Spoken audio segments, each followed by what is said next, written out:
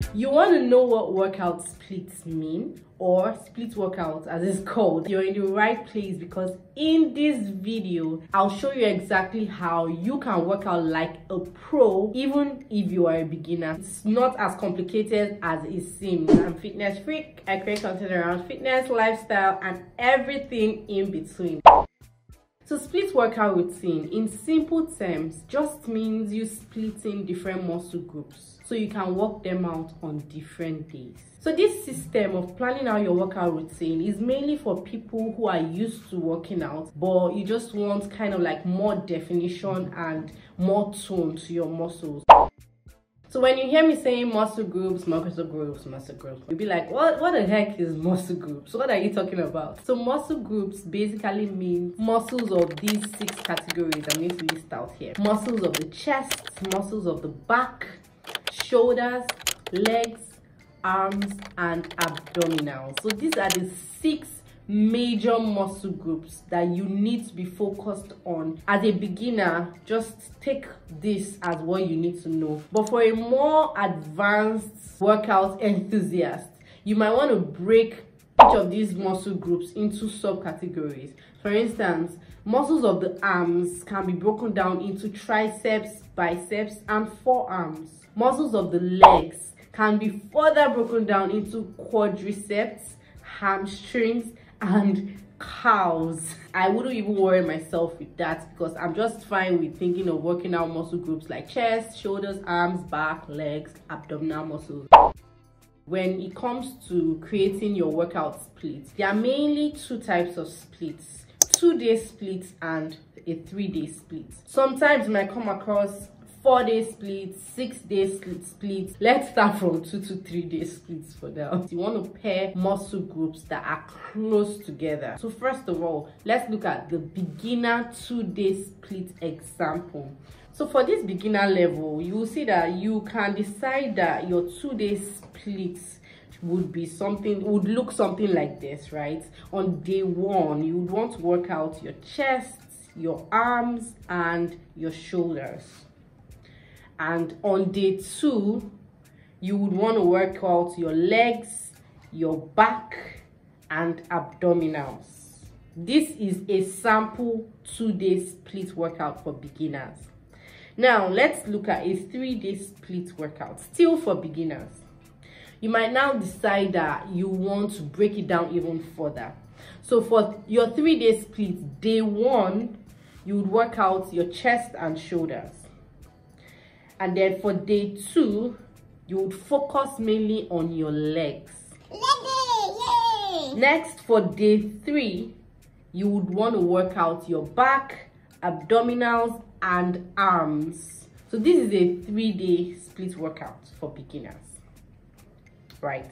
Now, let's now take a look at advanced lifters. You know, the people who have gone above and beyond in their weight training journey. This is what it will look like. Day 1, they might want to work out their chest, shoulders, triceps, forearms.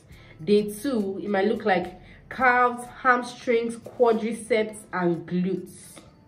And day 3, it could be biceps, back, abdominals, traps, and lats. Now, don't worry yourself too much about advanced lifters if you're in beginner level. So the purpose of these splits are that it balances all the different muscle groups and gives them enough time to rest. You won't get to work these same set of muscle groups until the next week. So that now gives your muscles so much more time to rest and recover. I'm not just going to give you all these muscle groups and split samples without giving you the exact exercises that specifically work the different set of muscle groups. I mean, like, how mean would I be, right? So let's take a look at this, okay? So these are exercises that target specific muscle groups. I broke them down here as chest, back, arms, legs, shoulders, abdominals. And then exercises under chest: bench press, push-ups, dumbbell chest press, dumbbell flies.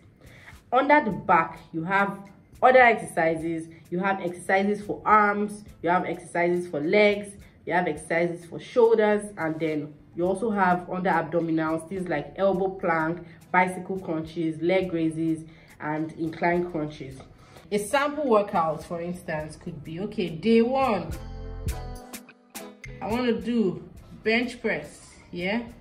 So day 1, we can say, okay, chest and shoulders. So let's do bench press. Probably do lateral raises, right? Awesome. And then for arms, triceps dip will do. You can decide to add 2 workouts per category.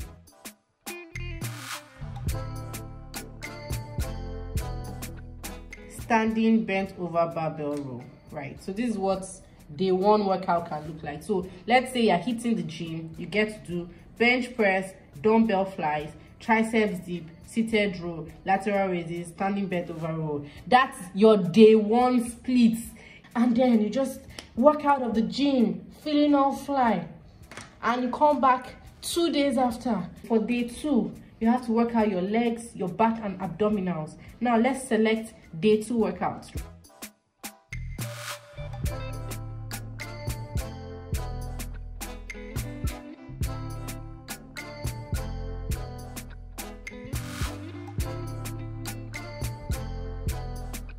I'll just throw in an elbow plank there, maybe 1 or 2 minutes plank, broken down into 30 seconds per set.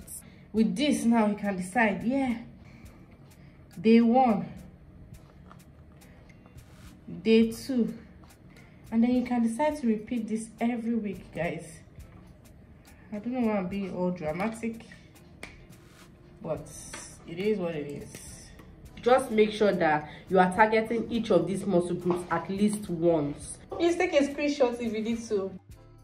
There is no one workout that works only one specific set of muscle groups. A workout as simple as squat basically works your hamstrings, works your quadriceps, works your glutes, and you'll be shocked that it works your back and your abdominals at the same time. Part of what research says is it's always good to switch things up every 4 to 6 weeks so that your body doesn't just go into that comfort zone where it plateaus and you're not seeing any progress.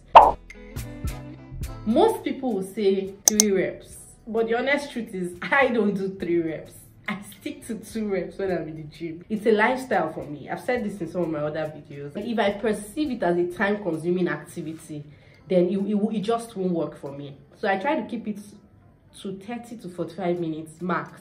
So that's why I stick to like 2 sets per session. Everyone is different, so just do what works for you. You could go as far as 3 sets if you want, so long as it works for you. Who am I to tell you what to do? These strength training workouts are not limited to you going to the gym to lift weights. Your body weight alone can serve as enough weight for you to do a strength training workout. For instance, if you look at, let me say, an exercise under arms, triceps dip doesn't necessarily need you to lift weights. You just need a seat, so it's an exercise that you can do at home. So don't think that because you maybe don't have an active gym membership at the moment that you cannot benefit from these workouts, please. If you run through the sample exercises I gave to you, the truth is that you are going to be able to select those workouts that don't necessarily need any form of equipment and just create a plan that works for you. Remember that warm up and cool down are non-negotiable. Like if you want to experience the craziest aches and pains at the end of your workout, don't even bother stretching after you're done.